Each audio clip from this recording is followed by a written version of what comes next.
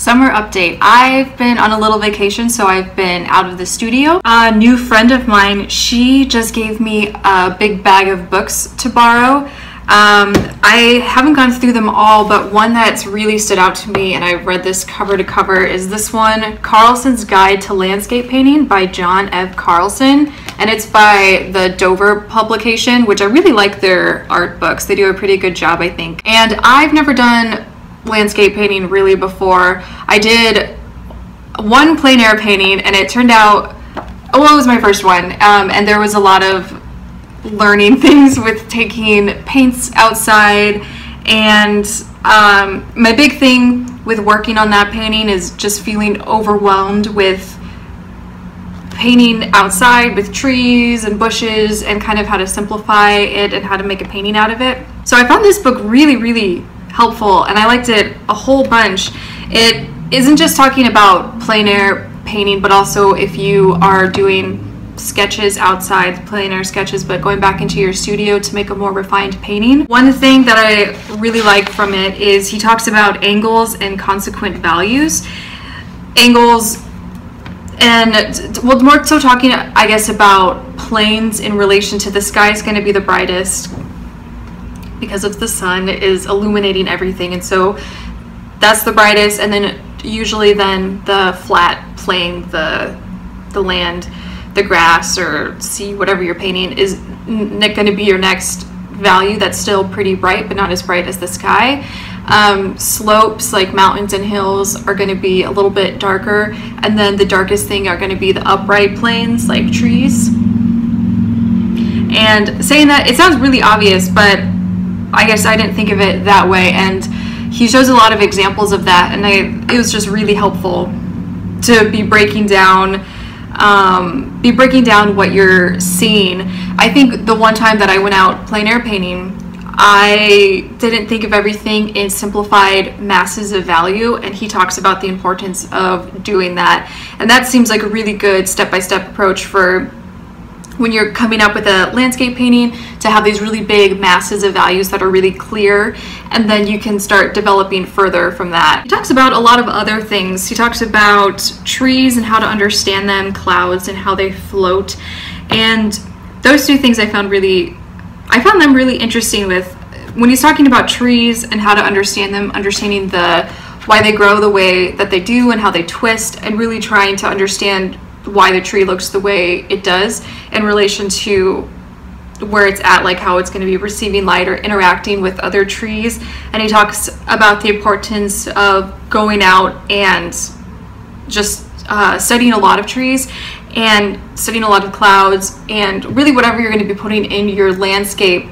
Because what I like about this book is he's kind of telling you how you can study things from life, but then also have it not being such if you're making a painting, you can either copy everything that you're seeing, and he's saying that that's more a study or a sketch, but for a painting to be a picture, there should be something behind it.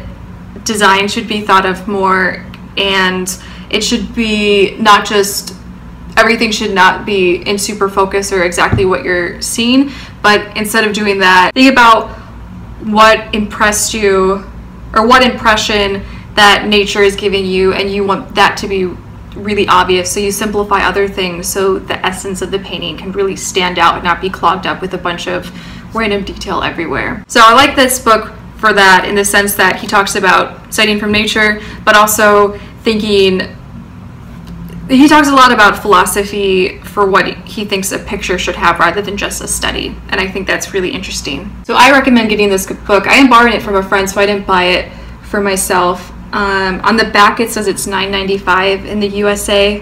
I don't know if that's still the price of it, but I think if I get more into landscape painting, this will be one that I'll definitely go back and refer to and probably buy myself.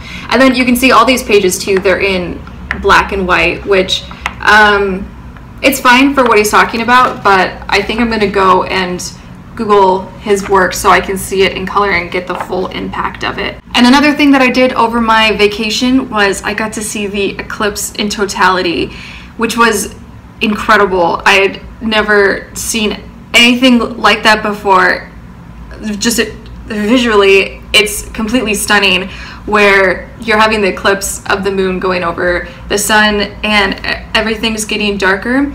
And so when it hits over the sun, I could take my glasses off and look at it with my naked eye because the sun's covered up by the moon, and you see this really strong halo around the moon from the sun. And the sky, it doesn't look completely like night. I would say it looks more like twilight, and the sky was blue and purple, and I could see stars, or one star in particular.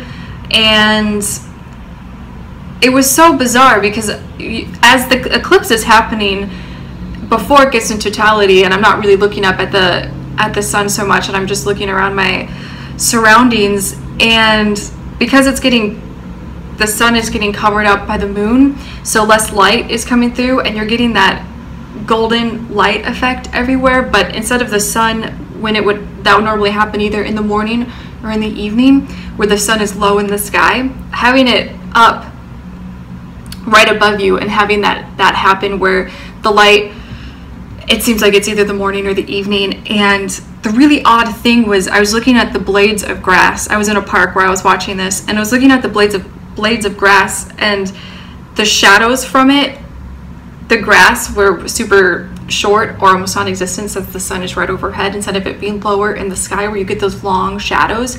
And same with the trees too. Usually the tree shadows would be really long, but the shadows were just like cut all around them, and it was so bizarre and almost unsettling because you're seeing light effects that are kind of like smashed into one, being in the middle of the day, but also less light filtering through, like it's either morning or evening. So it was really, really interesting, and it was really spectacular. And I went online and I was trying to find pictures of the eclipse, the total eclipse, and I couldn't find any pictures all through Google that actually show what the human eye can actually see, because either everything in the picture, the whole sky is blacked out except for the halo around the moon, or you can see the sky how it actually is, being that not black but more like that twilight look to it.